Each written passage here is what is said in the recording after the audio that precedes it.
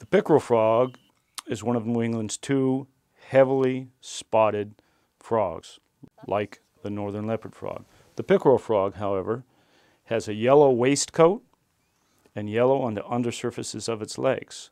In addition, the spots on a pickerel frog are squared or more rectangular, and they're neatly organized, as opposed to random, into two rows traveling down the back of the frog and along each side of the frog. It's a medium-sized frog, and like the leopard frog, it often will feed in open, grassy, or sedgy areas, but it is also found in the woods along streams where there's vegetation underneath the tree cover. But it does like that dense vegetation.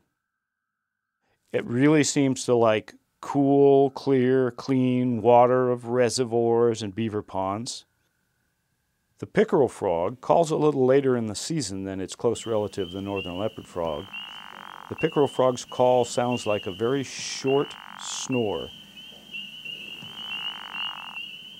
And it's a quiet call that doesn't carry nearly as far as many other species. It's not clear where all pickerel frogs spend the winter. Sometimes we find them in springs, sometimes we find them in the mouths of caves, seepage areas. Seems to be a variety of overwintering locations. Conservation concerns would include maintaining cool, clear, clean breeding sites and foraging areas near these wetlands that have dense annual vegetation.